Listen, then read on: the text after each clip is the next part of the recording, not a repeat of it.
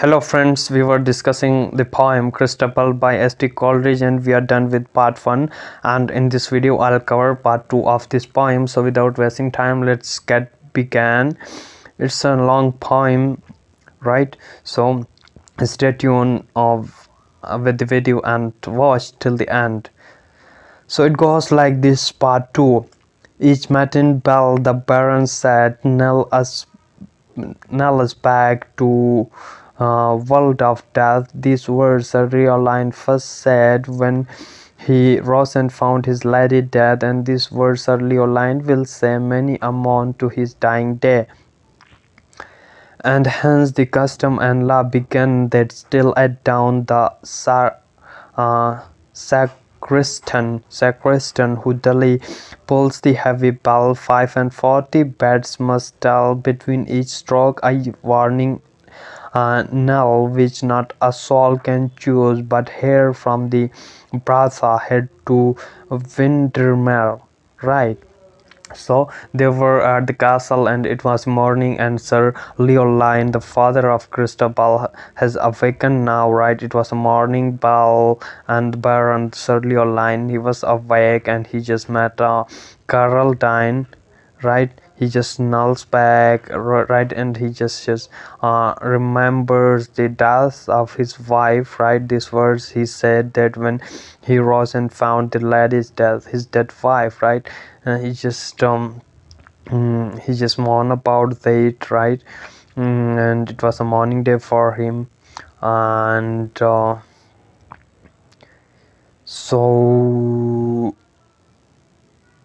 here sacristan refers to sexton of the parish church, right?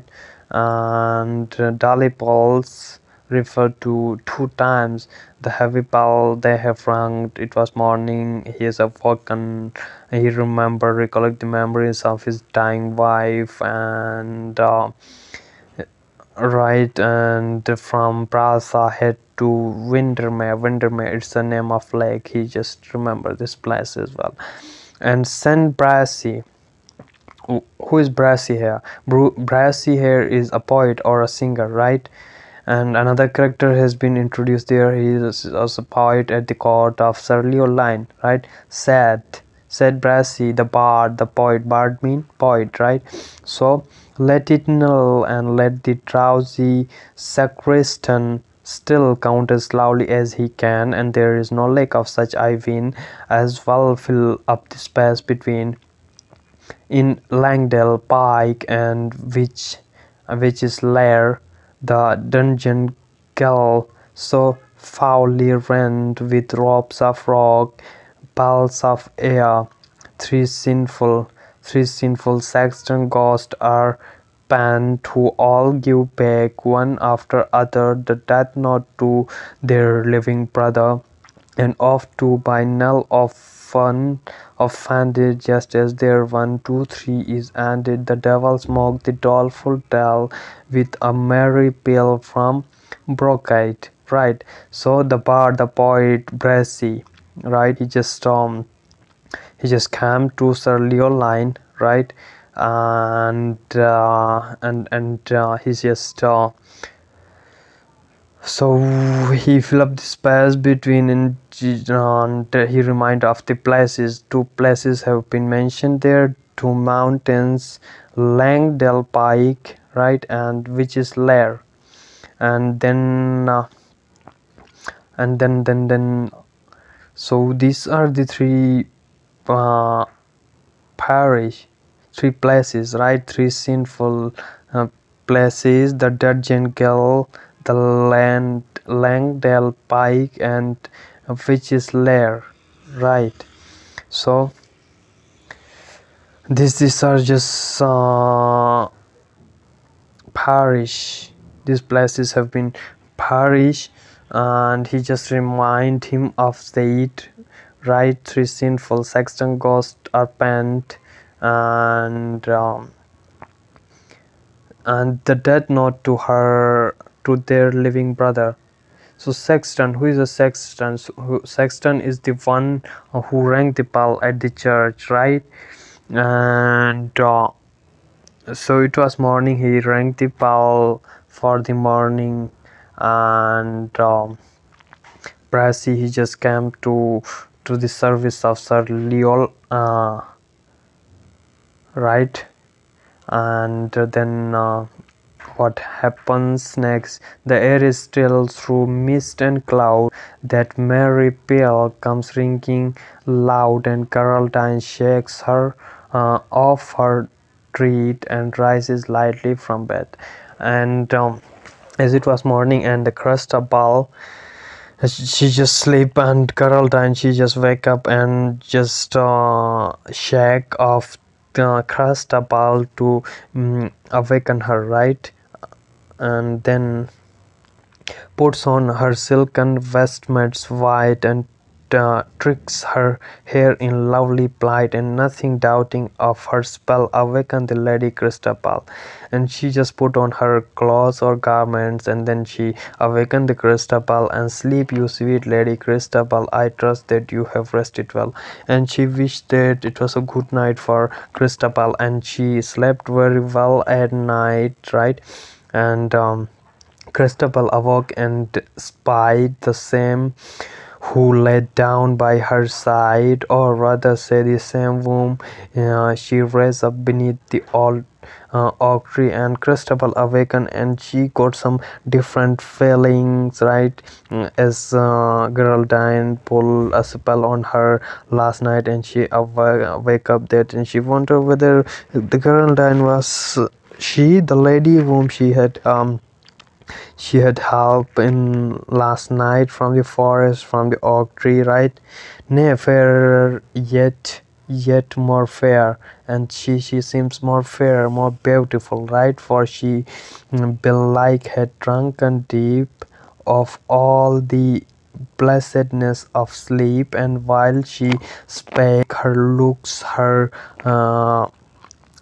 such gentle thankfulness declare that so it seemed her girdle vast grew tight beneath her wearing breast. Sure I have sinned, said Christabel, no heaven be praised if all be well, right?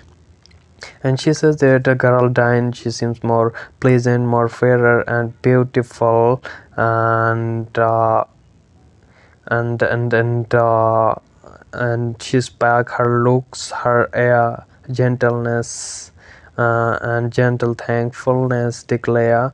And so uh, just sure I have a sin, said Christabel. What sin she has committed? She felt like guilty of doubting on Geraldine's character last night, right? And after that spell, she felt like it was her sin, her mistake, or she committed a mistake or a sin to doubt Geraldine's, right? It was just power of that spell which makes her feel so. And in low faltering tone yet sweet did she the lofty lady greet, with such perplexity of mind and dreams to lovely leave behind, right? Faltering means regretting. She regret on her doubting Geraldine's character the night before. So quickly she rose and quickly arrayed her maiden limbs, and having prayed that he who on the cross did groan might wash away her sins unknown, she forth with led fair Geraldine to meet her sire Sir Leoline, right? And then she dressed up right, and then have prayed to God. He refers to God, and cross did gone refers to crucifixion of Jesus, right? Jesus Christ. And then she prayed, and then she led Geraldine to Sir Leoline to meet, right, to introduce her to Sir Leoline, her father. And then Christabel, the lovely maid refers to Christabel, the lovely maid, and the lady, tall lady, the grand lady refers to Geraldine, are passing both into the hall and passing on through the pageant room, enter the baron's presence room, right? page and grooms refer to servant, passing the servants, and then they entered into room of Sir Leoline, and the Baron rose, and while he pressed his gentle daughters to his breast with cheerful wonder in his eyes, and the Lady Geraldine espies and gave such welcome to Sam might be seen to bright to them, bright at them, right? So he just very warmly welcomed them, right? And just press, just hug his daughter, right, very warmly and lovingly with affection.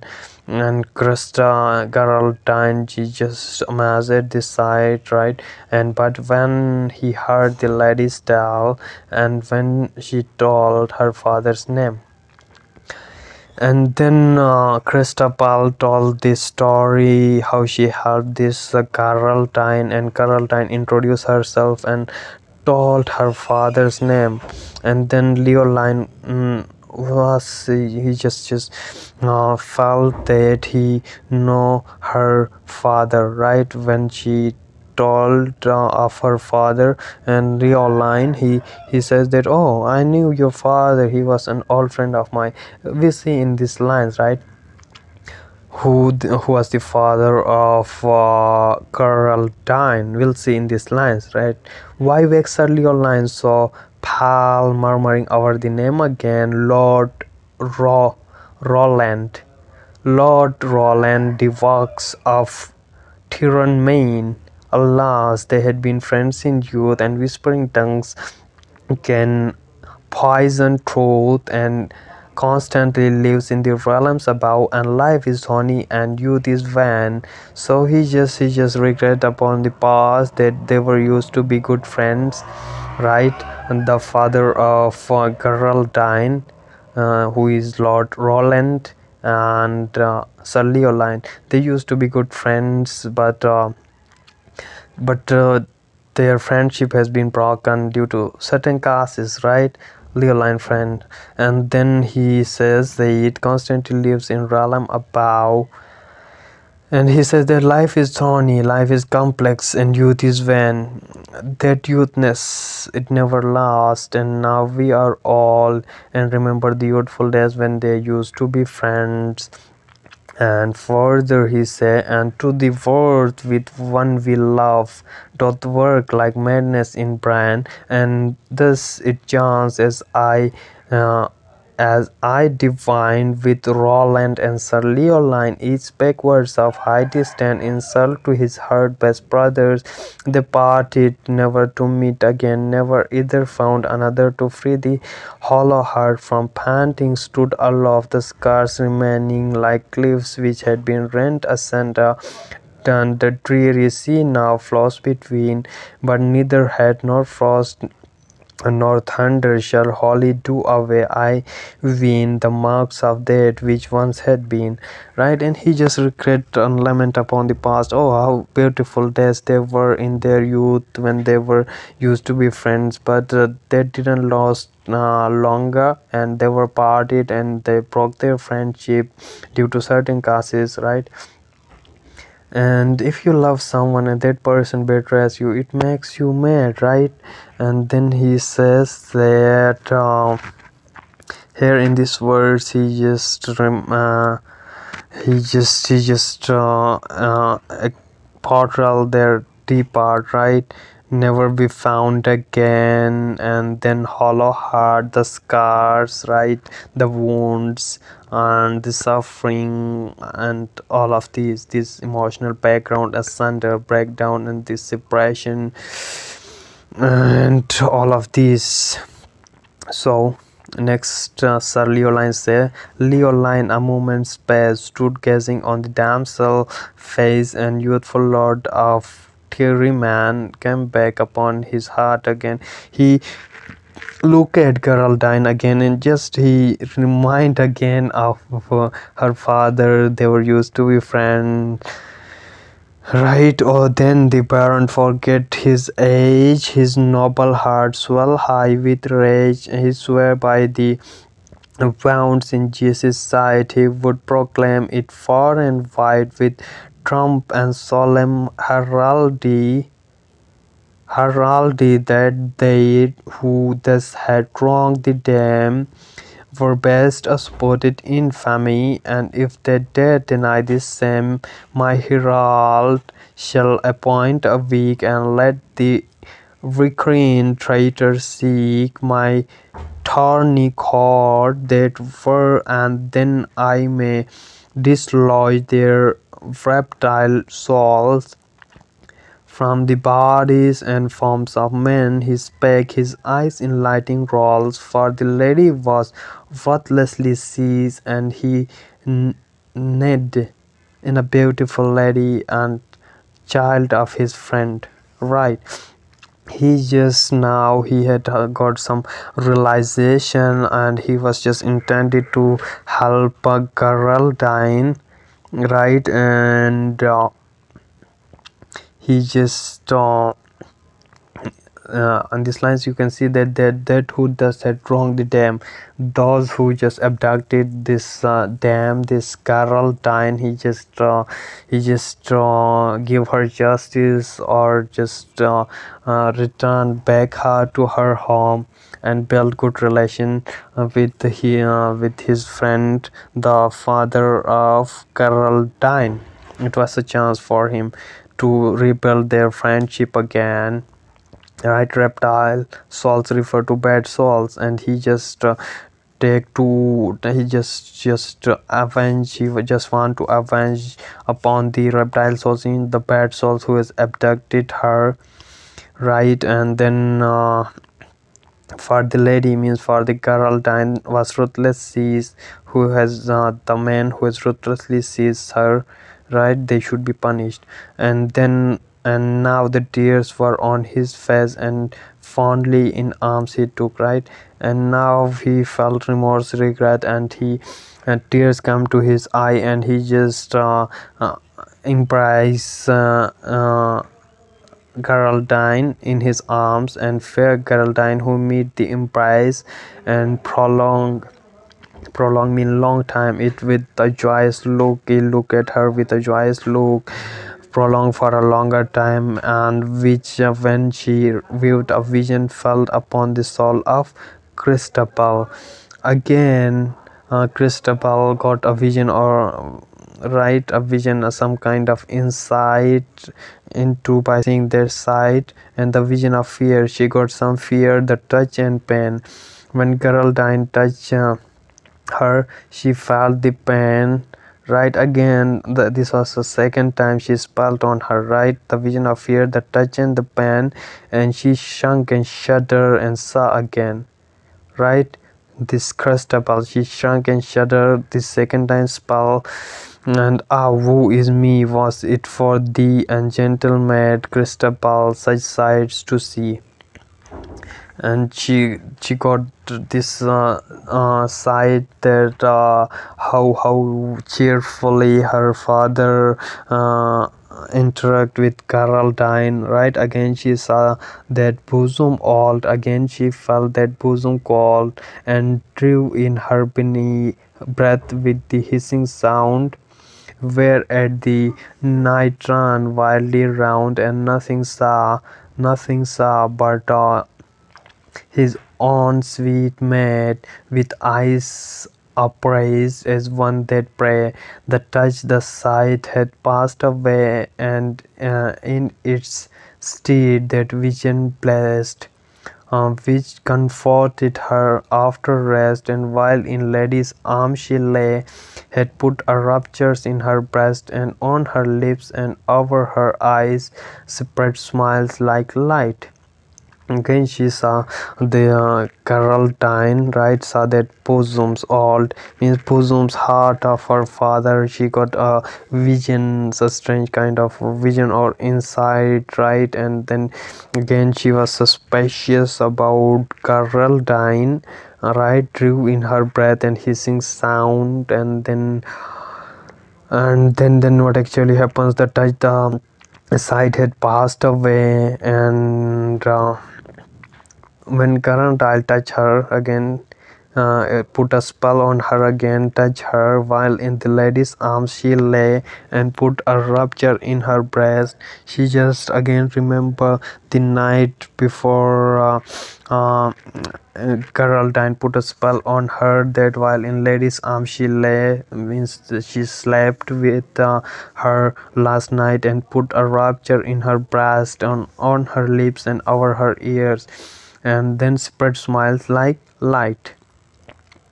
And then, with new surprise, what else then, my beloved child? The Baron said. His daughter smiled, made answer, all will yet be well. I ween she had no power to tell aught else she might be. She was the spell, mighty was the spell. So Leoline said that, oh my child, what bothers you? Right? Why you are silent? And is everything okay? And she said that all will yet be well, right? Everything is good and fine, right? Because she was under a spell, right? So mighty was the spell, and yet he Yet he who saw his yet he who saw this Geraldine had deemed her sure a thing divine. Such sorrow with such grace she planned it, as if she feared, she had offended sweet Christabel, that gentle maid, and with such lovely tones she prayed she might be sent without delay home to her father's mansion.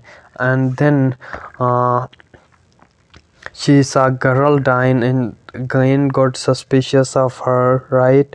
And then she wished that Geraldine should return to her father's home, right? And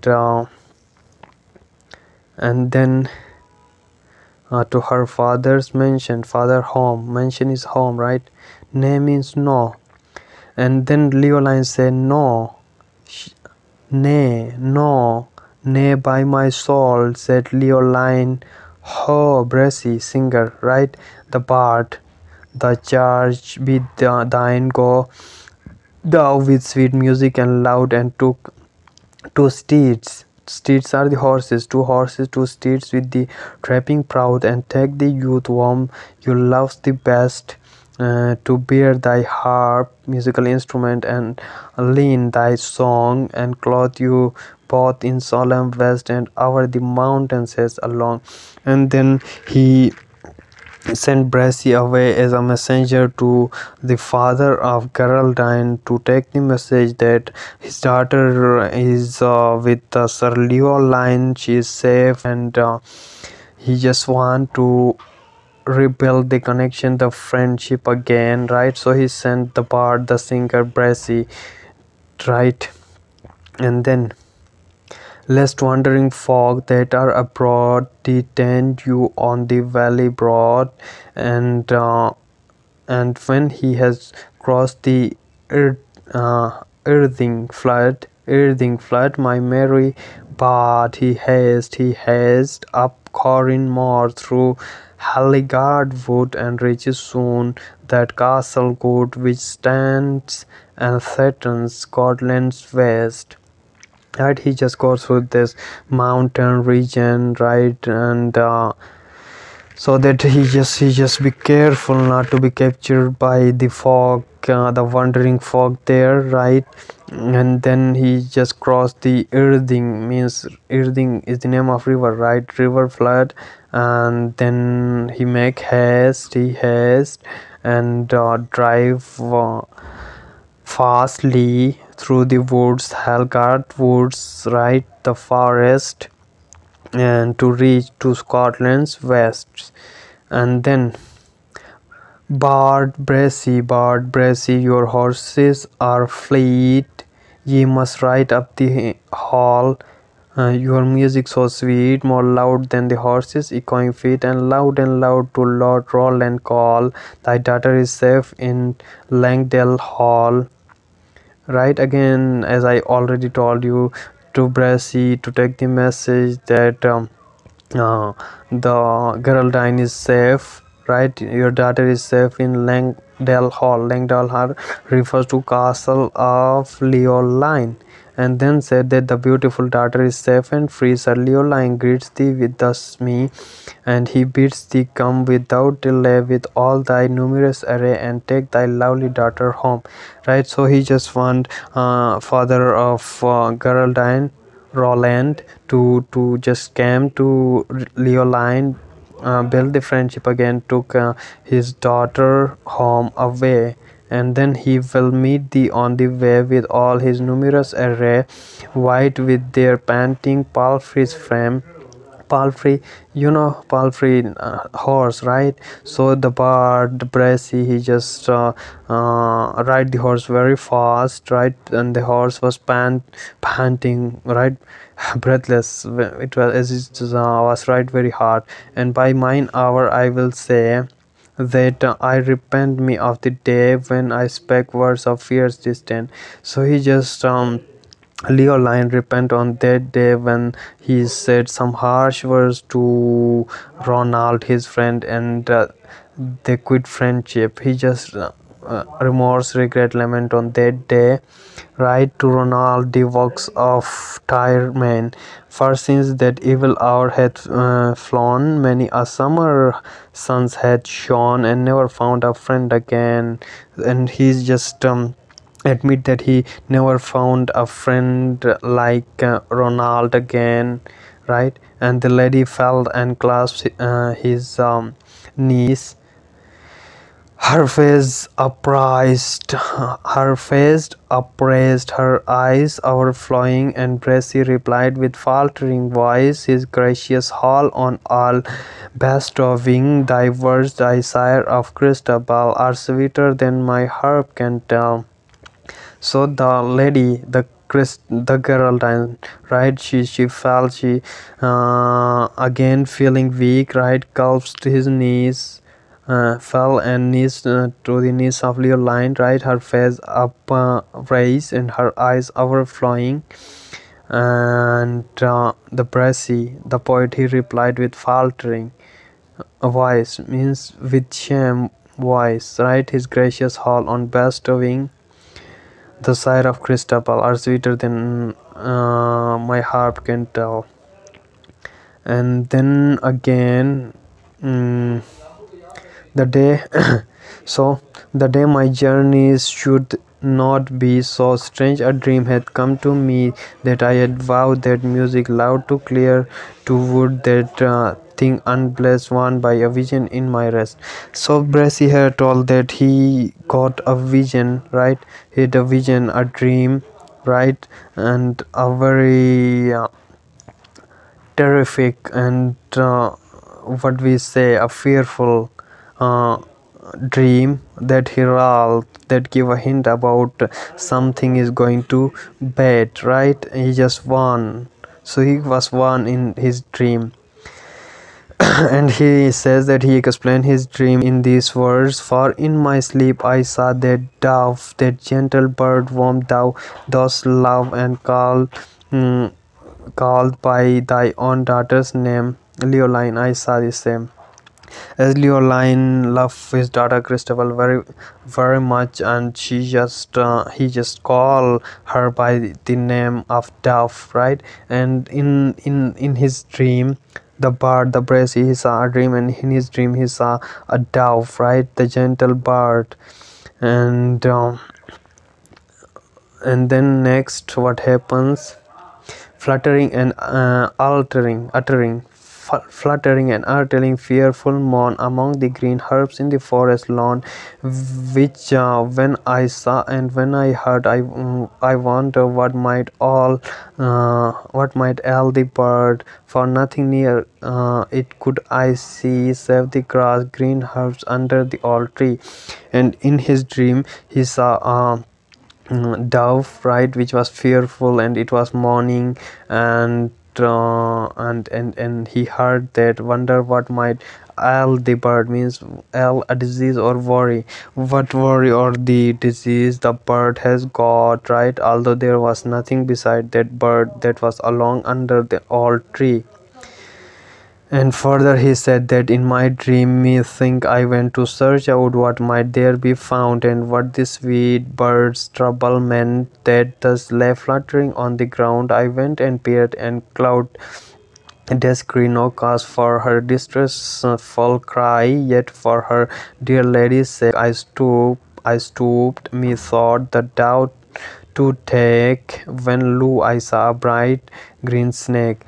And then he just again explaining his dream that as he peered, mean he went to close, and he saw in a it was a distressful cry of the dove, and he saw a snake, right?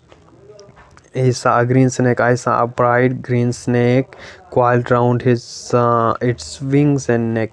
He saw a snake, right? Bright green snake who coiled round the wings and neck of that dove. So that's why the dove is mourning with pain, right? So here you have to got the idea that it's hint or it's a symbolism, right? Dove is this symbol as used as a symbol, yeah, or metaphor for Christabel, and that of snake is for Geraldine. So he just feared that we can guess from this that like that dove Christabel, she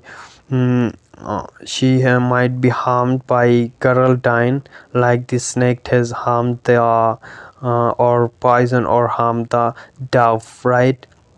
So this dream indicates to that, right? And further the bird say, green as the herbs on which it couched, close by doves it had its crotch, and with the dove it heavens and stairs, swelling its neck as she swells her. I woke, it was midnight hour, right? He just woke from his dream, right? And then the clock was echoing in the tower. Though my slumber was gone by the dream, it would not pass away. It seems to live up upon my eyes. Though I was awake, but I got still the indication of that dream, right? I feared that something might be wrong, right? And then and thence I vow this self same day, with music strong and saintly song, to wander though the forest bare, lest out unholy loiter there. He said that going to that forest may not be a wise decision or a good thing, because he feared, he saw a dream and he was fear about that. And then Brassy said that the baron, the while half listening, heard him with a smile and turned to Lady Geraldine, right? And Leoline listened to this dream, and he just laughed, smiled, and he turned to Geraldine, his eyes made of wonder and love, and said in a courtly accent, fine. So he felt love, right, for Geraldine, and he said in a fine accent, sweet maid, to Geraldine, right? Sweet maid, Lord Ronald, beauteous dove. And he said that you are a sweet maid, you are a beauteous dove of Lord Roland, with arms more strong than sing thy sire, and I will crush this snake, right? He said that, oh, no fear, right? If you're tough, and will crush that snake or the thing that has poison or that had harmed you, right? And so he kissed her forehead and his back, and Geraldine, in maiden wise, casting down her large bright eyes with blushing cheek and courtly fine, she turned her from Sir Leoline, and softly clattering up her train, right, her gown, and that hour her right arm fell again. And then Christabel, she was observing that, and she was feeling like restless, and she just feared about something gonna bad, right? As all the things indicate the badness, and folded her arms across her chest and crouched her head upon her breast uh, and looked askance at Christabel. Right, and the girl died. She folded her arms and crossed her chest, head upon the breast, and she looked at the doubtful Christabel. Right, the Christabel was a doubt again. Right, Jesus Maria, shield her well. A snake's a snake's small eye blinks dull and shy, and the lady's eye they shrunk in her head. So Christabel has observed that the eyes of Geraldine are like of that of snake, right? A snake's small eyes blink dull and shy. Right, again she got indication that that snake, that harmful creature, was Geraldine, right? And each shrunk, and she had some fear, insecurity, so she felt insecure about her own protection, Christabel. So she doubted Geraldine again as she saw her eyes like that of snake, and each shrunk to a serpent eye, and with a serpent is a snake, and with somewhat of malice, more of dread. At Christabel she looked askance, doubtful, suspect, and one moment, and the sight was fled. But Christabel, in dizzy trance, means spell on her again. She felt dizzy as Geraldine again put a spell on her, and stumbling on the unsteady ground, shuddered aloud with a hissing sound, and Geraldine again turned around, and like a thing that sought relief, full of wonder and full of grief, she rolled her large bright eyes, divined wildly on Sir Leoline. Christabel, she just turned her eyes to her father Leoline and said that Christabel said that the maid, alas, her thoughts are gone, she nothing sees, no sight but one. So it was the effect of that spell, that her thoughts are gone and she has nothing to see, no sight but one. The maid means Geraldine, devoid of guile. Guile is a deceit, guile and sin. And I know not how, in fearful wise, so deeply she had drunken in that look, those shrunken serpent eyes, means serpent eyes, the eyes of Geraldine, that all her features were ran into this sole image in her mind. So she got the image of serpent as serpent. She saw the Geraldine as a serpent, and her image seems like a serpent in her mind, and passively did imitate that look of dull and treacherous head, and thus she stood in dizzy trance, and still picturing that look, askant with force, unconscious sympathy before her father's view. For such a long, such a look could be in eyes so innocent and blue, right?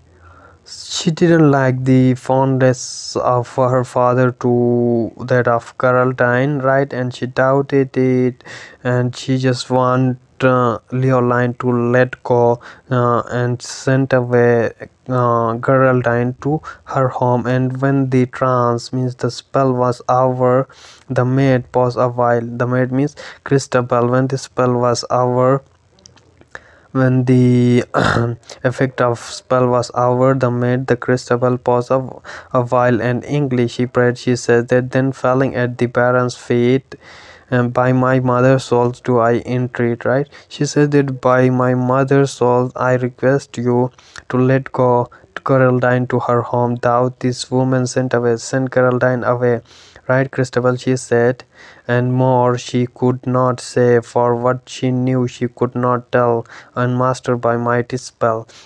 So she was under spell, and she could not tell her father that Geraldine was something of which like, right? She has put spell on her, right? She just requests her father to just send away Geraldine. Why is thy cheek so wan and wild, right? So this narrator addressed to Leoline is that the cheeks of the reaction here, the reaction of Leoline, his cheeks got wan, pale, and he was anger. Oh, why he felt anger at this request, right? So Leoline,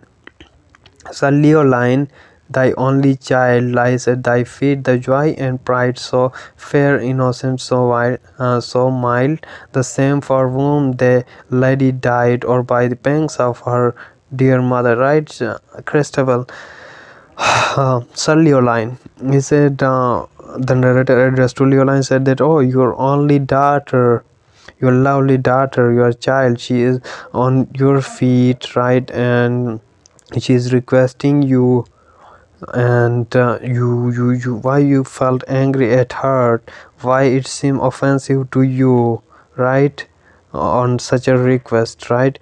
And then think the evil of thy child. Do not think evil of your child, just think positive and good for your child and for her and thee, and just think goodness of her, of your just beloved daughter and yourself and of the others.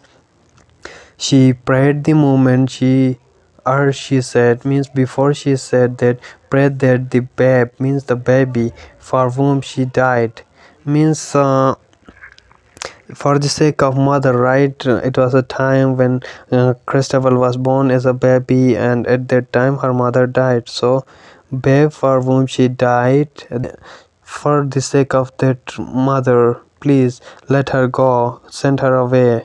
Christabel just demanded, might prove her dear lord's joy and pride. So it hurt and offended the Lord, right? That poor deadly pangs beguile Sir Leoline, and then wouldn't thou wrong thy only child, her child and thine, right? And then within the baron's heart and brain, if thoughts like these may share, they only swell his rage, right? He was enraged, pain, and did but work confusion there. His heart was cleft with pain and rage. He was raged about this offensive act. Actually, it was not an offensive act, right? But he felt like it was an offensive act of his child to just request him to send away, or to just what we say, disobey the order of her father, right? Her father decision of sending Brassy to Ronald, and Ronald came and take away Geraldine. He has to wait, right?